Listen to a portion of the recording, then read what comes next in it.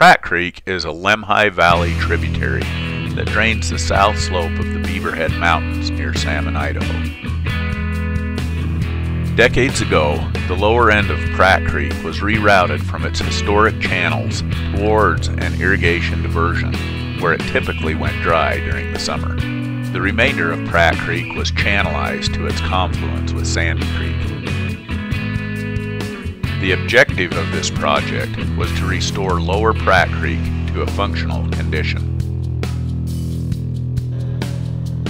The downstream-most portion of Pratt Creek was improved in the existing channel to mesh with ranching operations, existing infrastructure, and because of a stable channel in the steep section near the confluence with Sandy Creek.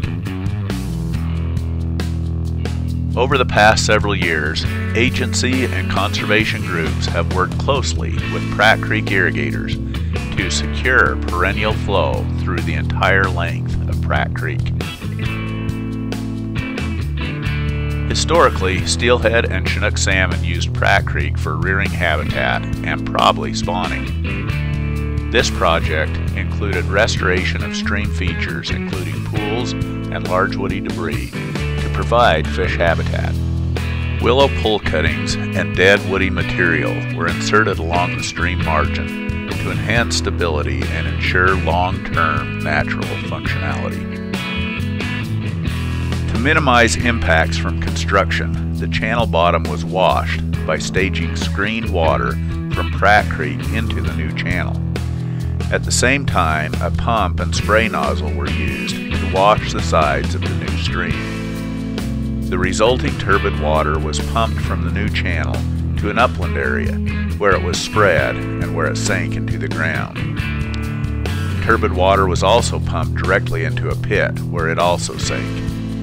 These actions minimized construction-related turbidity inputs to downstream waters.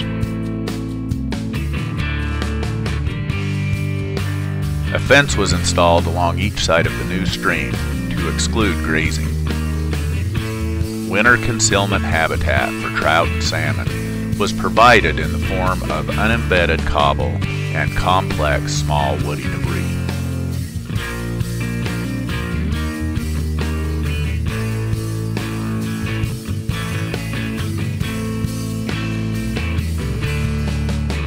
It will be several years before the riparian area along the newly constructed channel matures and again resembles the riparian forest upstream.